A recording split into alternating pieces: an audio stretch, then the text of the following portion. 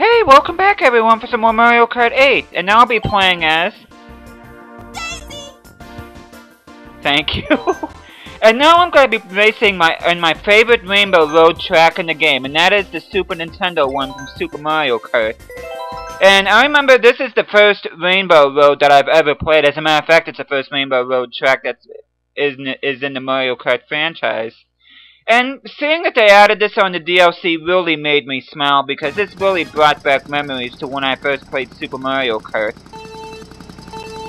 And at the beginning here, I'm going to let you listen to music.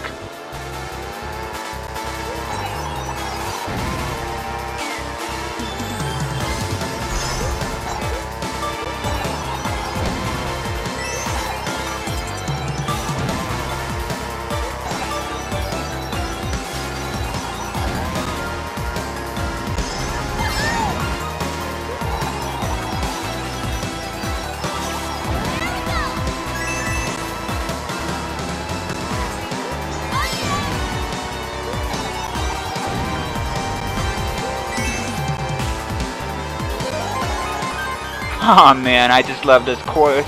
And it looks just like it did on the Super Nintendo, but you can definitely tell where they revamped it for this game. Not only does the music sound a lot cooler, but the chorus itself is a lot cooler. And I like the rainbow hills in the background. And I especially like the way that the swamps look and everything too.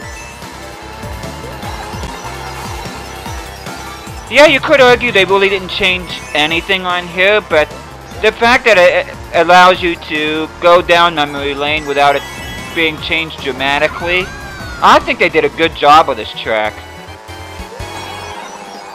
Of course, you get to see the moon in the background. That's also a very cool touch.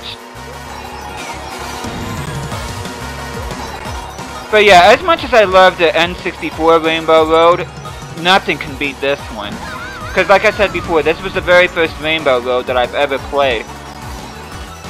And I remember when I first played it, it actually gave me a headache the first couple times because of the colors, but yeah.